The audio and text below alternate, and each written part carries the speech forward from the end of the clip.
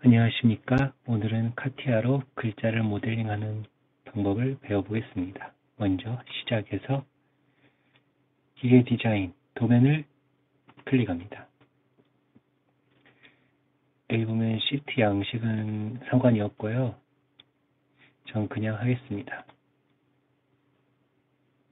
여기서 좀 안 보이니까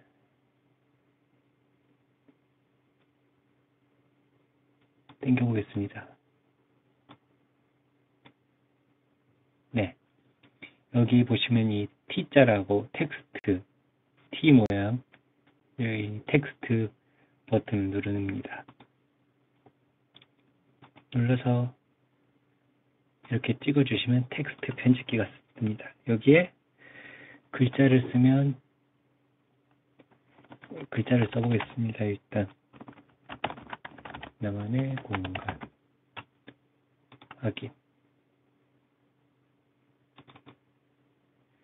네, 글자가 안 보입니다. 좀 키우겠습니다. 한 45 정도로 하고, 이 글씨체도 얼마든지 바꿀 수 있습니다. 전 여기 YJ 이걸로 해보겠습니다. 확인.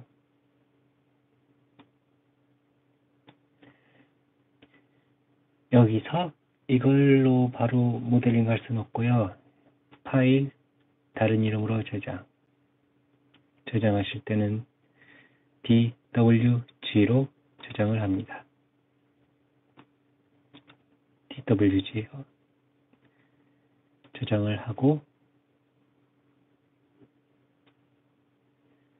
이걸 끕니다.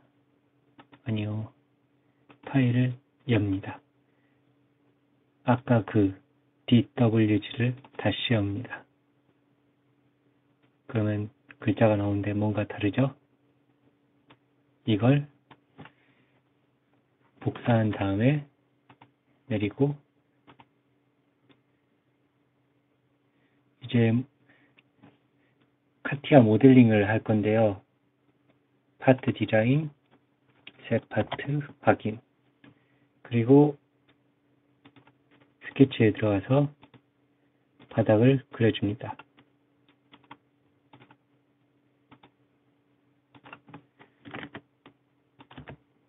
한 60에서 320 정도로 그려주시고요. 나갑니다. 헤드로 내리고 10 정도, 20 해도 되고 뭐 그런 건 상관없습니다.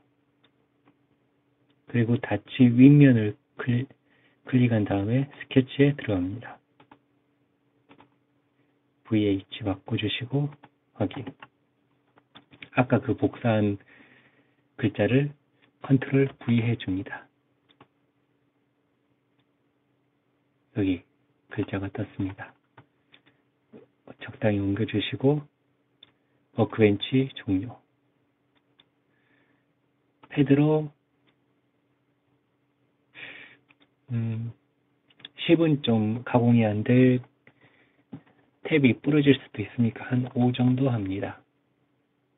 미리 보기. 네, 오케이.